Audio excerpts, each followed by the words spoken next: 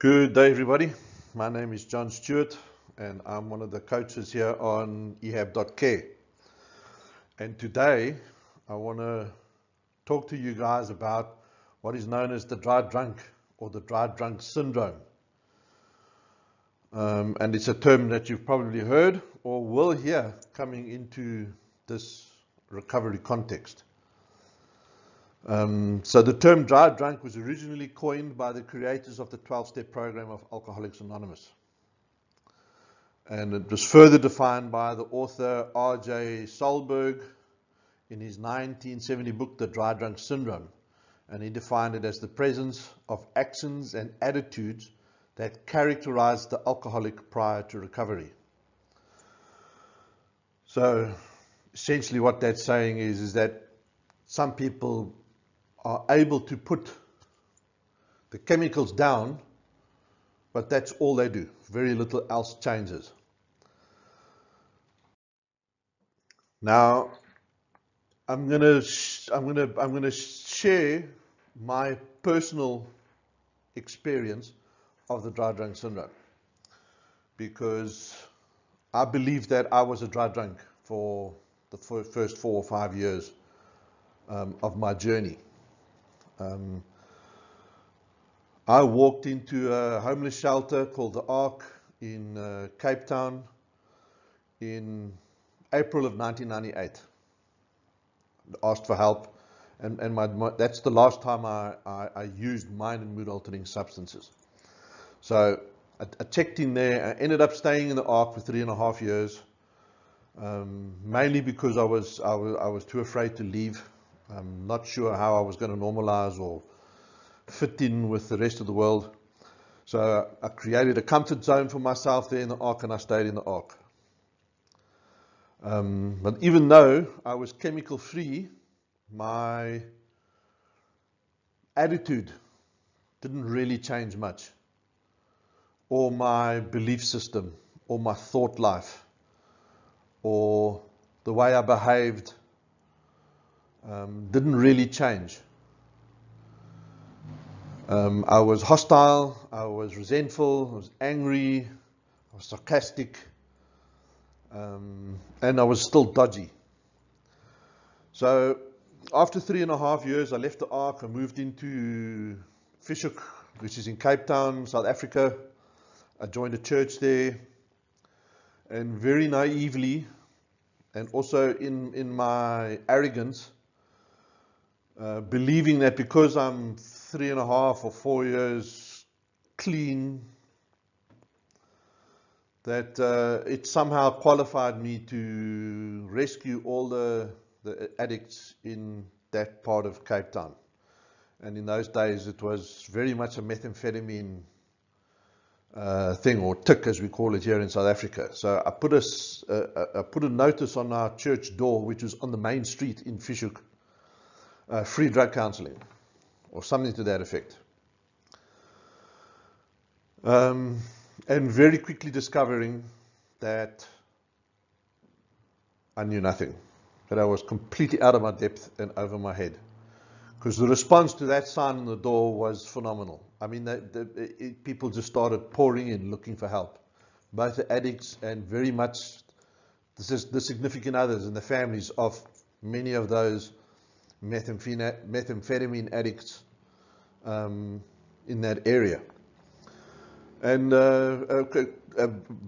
quickly coming back to earth with a massive bump, suddenly realizing that I actually know nothing.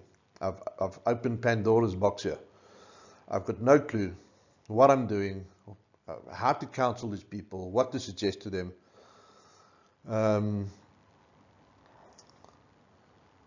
And feeling overwhelmed, absolutely overwhelmed, feeling lost, feeling stupid,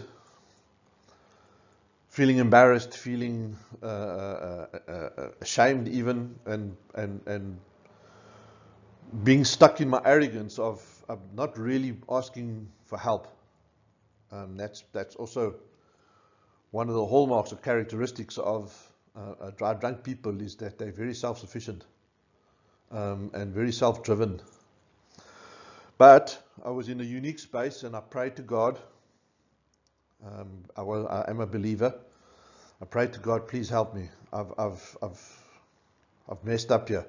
I've bitten off more than I can chew, and I desperately need help.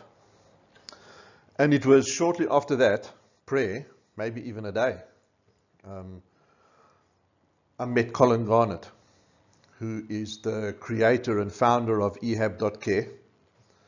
At that time, he was running a treatment center in a suburb called Observatory in Cape Town, which was basically a rehab for the hardcore down and out addicts and alcoholic that were mostly on the streets. He was running a program there.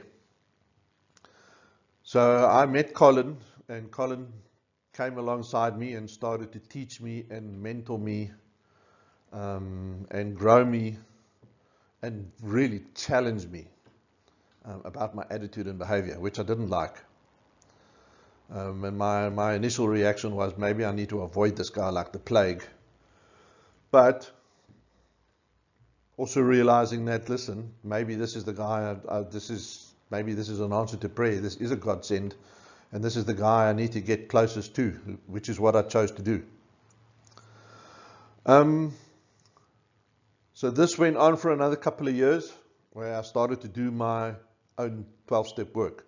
An interesting point is, I never came into it. My first 5 years, maybe 6 years of the last time I used, I never set foot in A or NA or in coming to any kind of counseling or 12-step context. But I ended up in church ministry. I ended up being the head of a Christian ministry that I had unwittingly founded and started. And people in the church were treating me as a church elder, minister, the head of a Christian ministry. But I was a massive hypocrite. I mean, I was completely faking it.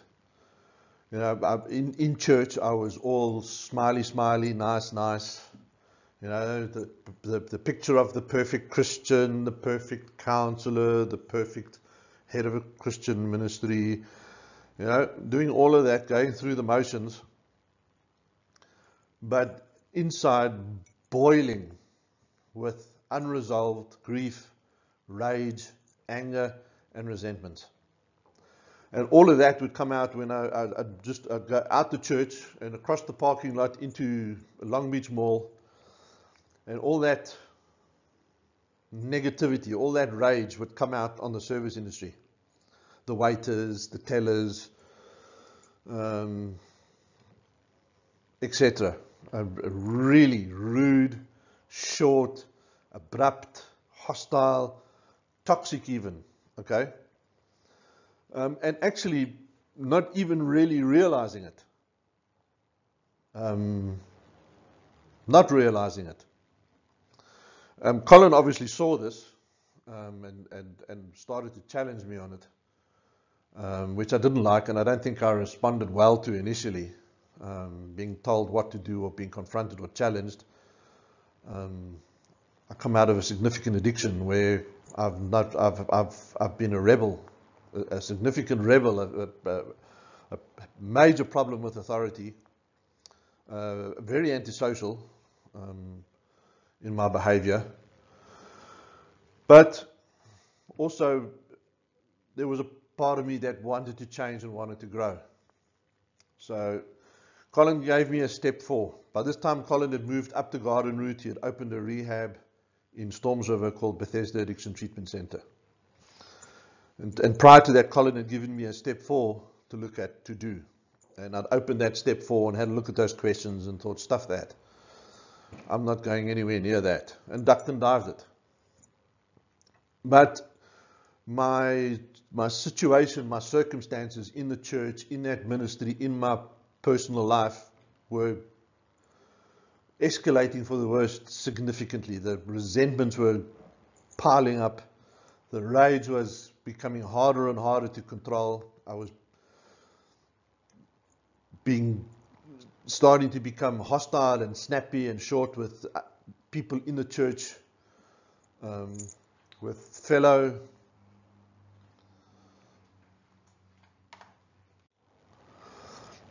I was in trouble, and I knew it. I reckon I'd relapsed in every sense of the word other than picking up and using. And the only reason I hadn't picked up and used was I never lost sight of the fact that the pain behind me was greater than the pain I was in, or greater than the pain in front of me. I never lost sight of that. I think that's the main reason I never relapsed back into using, but I think I relapsed in just about every other way. So I went up to Storms River to Colin, and I did step 4 there. I was the first client at Bethesda. I spent 2 months there, and I did step 4. And I have to tell you, it's probably one of the most life-changing experiences I've ever had. I dealt with so much stuff. I dealt with my trauma. I dealt with my abuse issues that happened to me. I dealt with my disappointments, my failures, my low self-esteem, my people-pleasing. I dealt with so many things, my resentments, my rage and anger. It was awesome.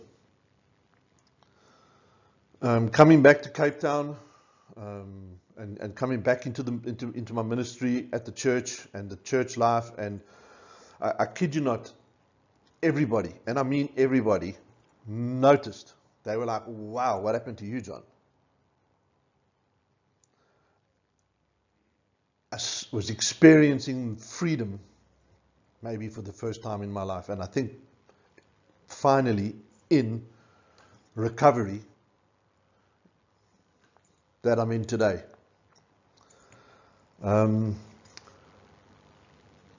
So I was an unwitting dry drunk. I didn't go through the process ignoring counsel and suggestions from other people. I didn't know any better. Okay, and I think that's one way a person can become a dry drunk.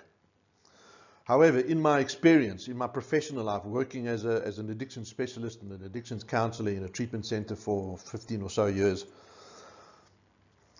I've watched this dynamic develop in many people. Okay, and it can start with why they come to treatment in the first place. One of the things I discovered, and this might sound strange, but one of the things I discovered was that many people come into treatment not to deal with their addictions, but to protect their addictions. They're under duress, so they come to silence people, to please people, keep everybody off their back, maybe get away from their consequences, have a bit of a, let the dust settle, let the heat go down, come into treatment. They've convinced themselves that they want to stop on a level. So there's quite a big degree of self-deception in play. They come into treatment. Some of them have maybe been in treatment before, so they know how it works. Others will quickly adapt. They'll come into treatment. They'll quickly suss out how it works, and then they'll do treatment. Like if I've been to prison, if I get sent to prison again, I know what to do to survive in prison. I know how to do prison. I know exactly what to do to get from beginning to end. And people do treatment like that. And this is a big contributor to the dry drunk syndrome, is that they've come into treatment with a hidden agenda, with twisted motives, not really to deal with the addiction, maybe to try and control the consequences, to please people. And they go through that process believing that by being in rehab, it's somehow going to automatically propel them into recovery, that when they leave, they'll be in recovery. And this is quite a deadly myth. people that do treatment like that, they come in, they don't really take any kind of ownership or responsibility. They go through the motions, lots of compliance, and leave like that. Might stay off the chemicals. There's some addicts are stubborn enough to stay off and not pick up again, but nothing really else changes. Okay. And the characteristic of those people, the two main or the three main characteristics of those people is they are miserable, they are unpleasant to be around, very little changes in their worldview, belief system, attitude. And I've seen it's some of these guys, some of this type person can be so unpleasant, so miserable, so arrogant, so whatever, that I've seen significant others even attempt to sabotage their recoveries in order to get the person previous back, because the previous person was more tolerable, less miserable. So it's a real dynamic. It's a powerful dynamic. Okay. Another place where you'll see where you'll see the dry drunk is in the rooms, where again they've gone through a process, lots of compliance, no real ownership,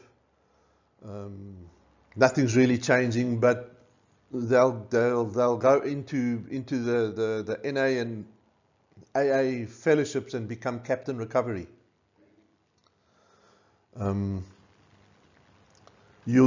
If you've been in 12-step fellowships, you'll know what I'm talking about. That's the very dogmatic, almost Nazi fundamental type, that the big time gum flappers, but really quite annoying, irritating, unpleasant people. And some people mistakenly make sponsors out of these people, which is a mistake. If you're new to the process and you're going into AA and NA, do not make Captain Recovery your sponsor. Do not ask them to sponsor you. They are gum flappers, big hollow drums. They've got nothing of any substance to give you or to guide you with. And it's just a question of time before the right crisis comes and knocks them off that pedestal and relapse. Okay? So, there's my personal experience as a dry drunk. I was unwitting though, and as soon as I saw it, and as soon as I became aware of it, I wanted to change it. I didn't want to be that person. And I did everything that I could not to be a dry drunk. I did all the suggestions. I did the work. I followed the guidance. Okay? And I've never looked back since then. My recovery today is awesome. I know what freedom is. I know what joy is. I know what happiness is. I know what it means to feel content. The dry drunk never experiences that. They're too miserable. Okay?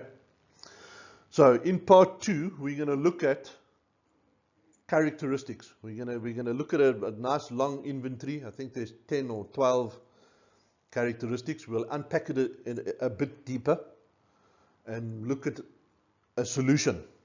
If you can identify this in yourself, firstly that's a plus. Okay, if you can see it in yourself and you want to change it, you're already well into the solution. But we'll have a look at that in part 2. Thanks for listening to me now, and I'll see you shortly. And my mouse has disappeared. There it is.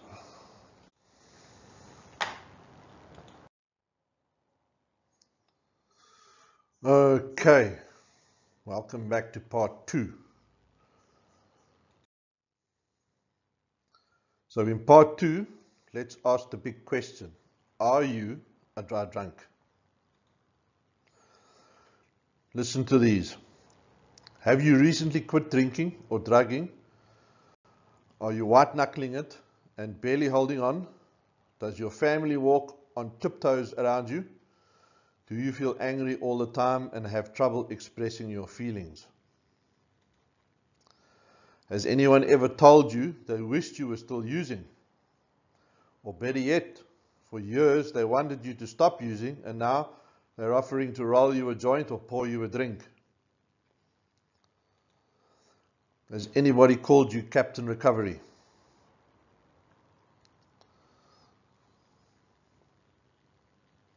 And if any of this sounds familiar, if you can say yes to pretty much all of this, I think the jury's out. You've got something to look at. You've got some work to do. So let's expand. Let's expound. There's a nice word. So we'll look at the characteristics now. If you can tick all of these boxes, then you're a dry drunk. And I could definitely tick all of these boxes. Not now, today, but back in those early years that I was talking about. So, angry and resentful. A dry drunk never wanted to quit and resents it.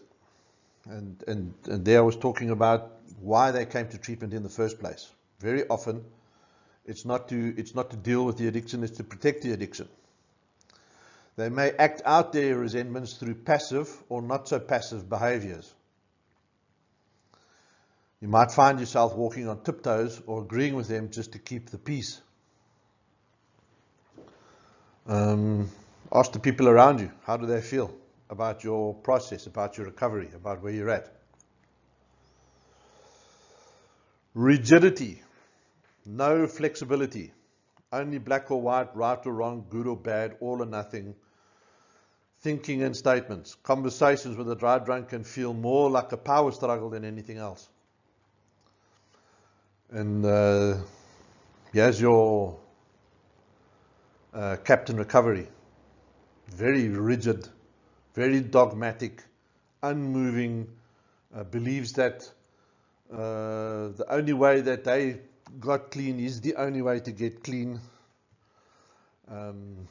Will very often come into the household and start bashing everybody in the household with new information. Sarcastic, or as Colin calls it, anger dressed in pink.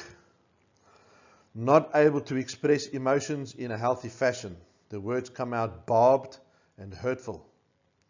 Dry drunks can be judgmental, very judgmental, and their comments can come across as put-downs. So true of me for a long time.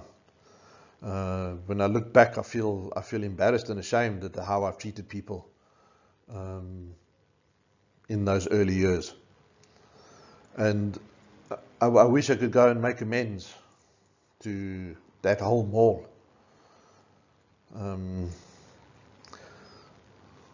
Long Beach Mall, where I used to behave terribly towards the service industry. Extreme mood swings. A dry drunk can be depressed one minute and then blow up the next. They may have an explosive temper, leaving the rest of the family feeling confused, fearful, and anxious. There's always going to be victims around a dry drunk. There's always going to be people that are battered and bruised and walking on eggshells. Emotionally cold. A dry drunk has difficulties expressing all emotions, except anger. They may appear cold and hostile and punish you by withholding their affection. So that's indicative of how they did treatment. Of why they went into treatment. They went into treatment and faked it. And one of the reasons why I really dislike the fake it till you make it narrative. I think it's a rubbish narrative. I think it's rubbish feedback to give to people. Don't fake it till you make it. It's horrible advice. Every time you blow it, every time you fail, you get up, you take ownership, you take responsibility, and you lean back into the struggle. Okay, not fake it till you make it. This is the consequence, what we're reading here, of fake it till you make it. You get dry drunks. Nothing is ever good enough. No matter what you do, you can't please them. Sugar is too sweet, a donut too round, coffee too hot or cold. A dry drunk will find fault in everything. This is really, really unpleasant and miserable.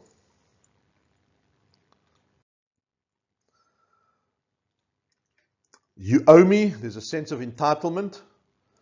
A dry drunk just gave up their best friend, and the world owes them for it. A dry drunk will punish their loved ones for making them quit. They justify their anger by saying things like, if you hadn't made me quit, I wouldn't be acting like this. So one of the big characteristics of chemically dependent people is an immense sense of entitlement. And you know what I'm saying when I say that, because you've either had that entitlement or you've experienced that entitlement from somebody you know who you love, who's suffering with an addiction. And again, they go into treatment and they just fake it. And that sense of entitlement doesn't go away at all. In fact, it can probably be even more hostile without the chemicals. Self-pity, poor me, I'll never have fun again. You might as well kill me now. Oh, been there. Yep. Grandiose, an overblown sense of self-importance and worth. A dry drunk views their only downfall as drinking or drugging. Once they stop using, they feel superior to others and want to direct their lives. And this is what I mentioned earlier. They'll come home and they'll start bashing. They'll start swinging their new knowledge around like a baseball bat, psychoanalyzing everybody and projecting all of this on everybody else. Awful people. No humility, sense of entitlement, arrogant, grandiose, bullying, blaming others for their shortcomings. Dry drunks become very good at taking other people's inventory, but lack the ability to see their own. Instead, they blame others for their poor behavior. Feeling bored and dissatisfied with life. A dry drunk may have periods of lethargy. I don't know. It's a big word. Nothing interests them anymore. Their mood is one of blah. So boredom, another big characteristic. Dry drunks are going to find themselves getting very bored very quickly. People in a proactive recovery are very rarely going to find themselves getting bored because they're proactive. Boredom is a choice. People choose to be bored, and it's an angry place. It's a face of anger. It's a complete lack of gratitude and contentment. And you'll never find a happy bored person. Oh, I'm so bored. It's always a bored man. Okay, so it's an angry place, and it's also a choice. And very probably coming from a dry drunk place. Euphoric recall. Glamorizing their past usage. There is a sense of nostalgia for the good old days. A dry drunk may forget that using almost killed them and tore their family apart. So glamorizing the past, glamorizing using, euphoric recall, indulging and letting FOMO escalate. FOMO is the fear of missing out. Takes a lot of people out, FOMO. So there's a whole bunch of characteristics. If you can tick all of those boxes, I think there's the evidence. You don't really need any more convincing. So, how do I change it? No rocket science. Very basic, but very difficult. Recognize it. Can you recognize it? Do you recognize it? Own it. Own it, and you might need to put pen to paper to really own it, because you've got to be specific about what you're owning. You can't just vaguely own it. You've got to specifically, in detail, own it. And if you do step work, your step work will demand that kind of self-honesty. Do step work. There we go. Go to meetings and share it. Share it. Share it to death. Share it everywhere. Expose it every time it makes an appearance. Okay? Humble yourself to admit your behavior out loud, because it might not go away just because of one lecture. You're going to have to work at it, and it's going to keep making appearances. Okay? The difference is you have insight now and self-awareness, and you've started to practice the ability to take ownership and responsibility. Be willing to make amends. Now, that sounds easy, but for some it's hard. And I'm not talking about saying sorry. We don't say sorry. Making amends is, if you go and make amends, you're making a proper apology. Okay? You've got to be specific about what you're making amends for, what you're apologizing for. The apology, the amends, has got to be as big as the disrespect. Otherwise, sorry, oh, I'm sorry. That's a slap, eh? That's a, listen, shut up and stop making me feel guilty thing. Sorry. If sorry was a brand of toilet paper, your family wouldn't buy it to wipe their bums with it. They've heard sorry from you that many times. So I'm not talking about sorry. Be willing to make amends means you get really, really specific off the back of self-honesty about your behavior. Yeah? I need help. Go on, say it, mean it, and let people help you. No rocket science. There you go. That's dry drunk. Reach out. We're all available. If you want to get into you want to have a conversation with me, you'll get into a deeper conversation about it, come and find me on ehab.care. Or go and look at, there's a good few recovery coaches there. I can highly recommend any one of them. Reach out, talk to one of us. Okay, we can help you with this. We can steer you, we can guide you, we can give you the right step work. We can put the right accountability program around you so that you can start making some headway with this. And that's it. Thanks for listening, guys. Just one more slide. We're just going to say thank you over there, and a few announcements. So follow me there. Thanks for watching, everybody. Please take note that I actually recorded this particular lecture a little while ago, and since then the ehab.care website has been upgraded and updated and is now ehab.healthcare and not ehab.care.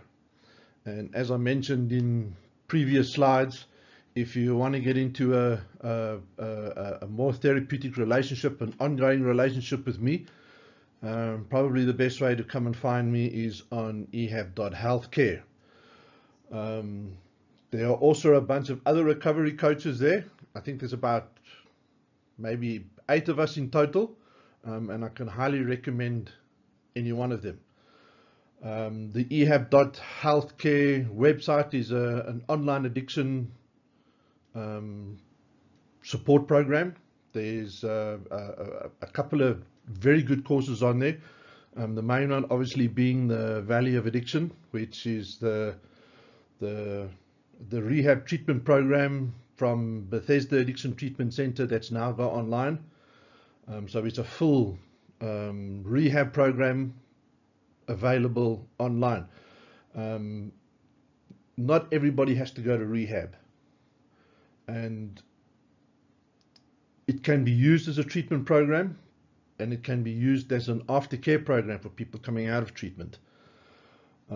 It's facilitated by experienced coaches and counselors, of which I'm one, as I said. Um, it's very robust, it's formidable, it can really help you, and it's a really important alternative to going into a treatment center. As you know, we're in COVID-19 times, and traveling's not easy, getting into rehabs is not easy, and also because of the financial aspect. So it's extremely affordable if you compare it to having to go into a treatment center. I'm saying that some people do need to go into treatment centers. Doing a recovery program online might not be enough for them. They might need more support and more containment, but that's not true for everybody. So think about it. If you need more than just an online program and you want to go look for a treatment center, you can drop me a line and I can help you do that as well. The other courses on ehab.care are, there is a mindfulness stroke CBT course for people in isolation. It's been specially formulated for COVID-19 times, people that are long-term stuck indoors. There's not a lot of connection. The relationships are suffering, they're struggling, depression and all of that. So go have a look at that mindfulness CBT course. It could very well help you or help somebody you know. And the other course on there is parenting styles, facilitated by Colin Garnett as well. Colin Garnett does the Valley of Addiction and not the CBT, parenting styles. Now it's having a look at all the different parenting styles that could predispose your children to addictions. So a challenging course, go have a look at it, but again, very effective and very informative. So those are the 3 courses available on ehab.healthcare. If you want to get, like I said, into a better or a more lasting relationship with me, all my details are over there, including the new URL for ehab.healthcare. Ehab.healthcare is a very good website. It's very functional, very user-friendly. Check it out, or come and find me on one of the other contact things there. Please, lastly, help me by subscribing to my YouTube channel, liking the video, and clicking the little notification bell alarm thingy. So if you want to get notified of new content, you can get notified, because I will be doing new content. I'm working towards starting doing regular, smaller recovery stroke, relapse stroke, live stroke podcasts or shares or information clips. So stay tuned. If you want to share this video, please feel free. If you want to use it in a recovery group or in your treatment center or whatever, please feel free. And that's it from me. And I will see you on the next video. Thank you.